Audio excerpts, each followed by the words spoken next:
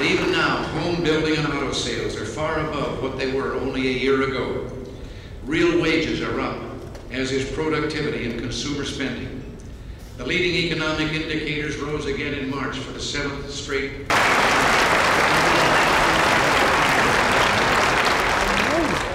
Dean, you remember when they were calling what was ailing America as a malaise.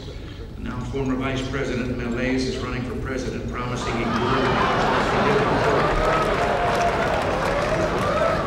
Just as the A's on our report card reflect the degree of proficiency of our economic accomplishments, they can be attributed to skill and hard work as well as to right thinking.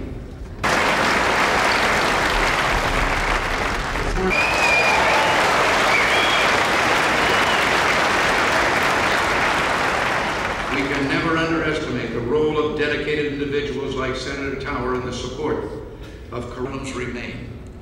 Areas long dependent on the old smokestack industries are still suffering from dislocation that comes with technological transition. We're trying to help with training programs than Senator John Tower.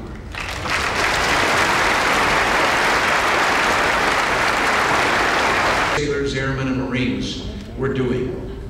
And at this same time, when we voluntarily reduced our military commitment, the Soviets went into high gear, increasing their military capability conventionally and strategically beyond.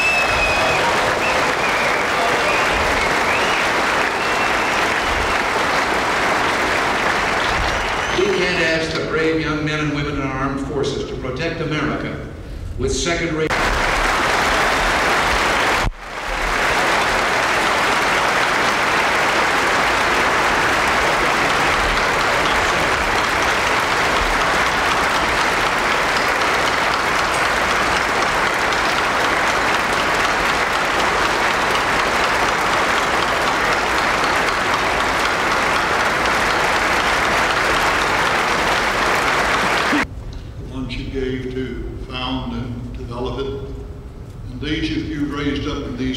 Times to preserve and lead us out of the dangers that now threaten us, both from without. We're here tonight in this gathering to realize the responsibility we have to bear them up in prayer, to give them our moral support as well as our votes, to continue.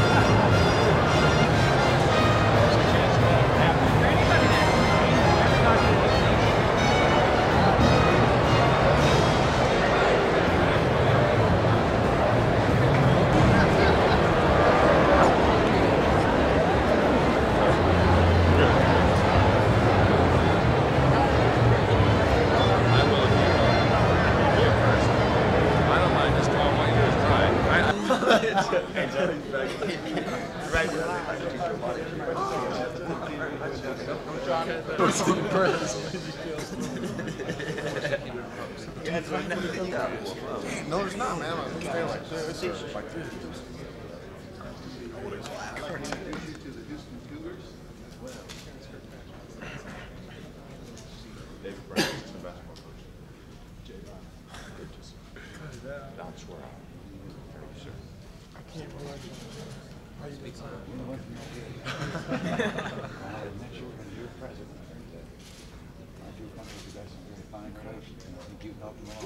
Thanks, Melissa.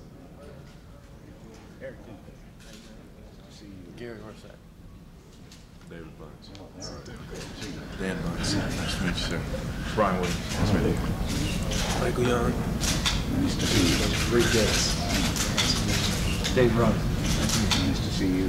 Hugh Walker, the Chancellor. Nice to meet you. Dan Bishop, the President. Good to have you here in Houston. It's good to be here.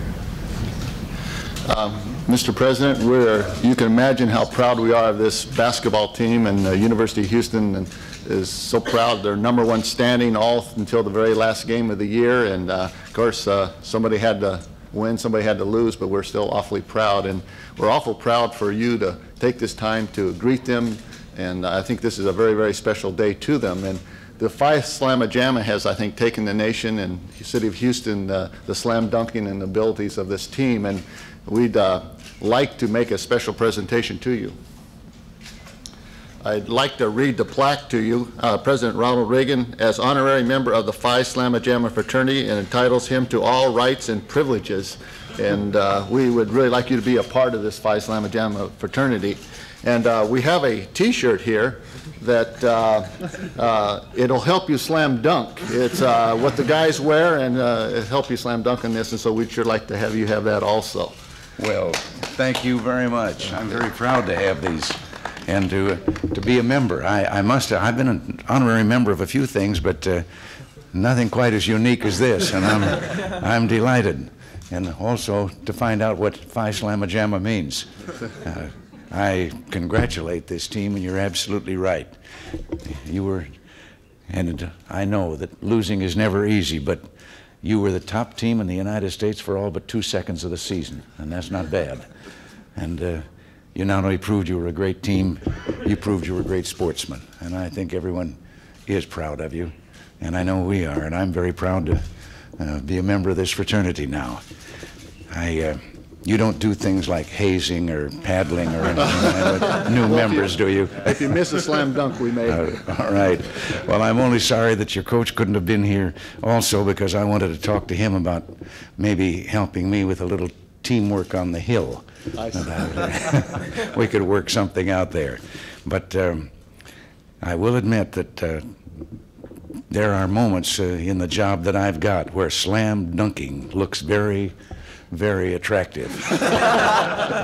I'll be doing it, but I am very proud to meet all of you, and I appreciate your doing this for me. Thank you. Thank you.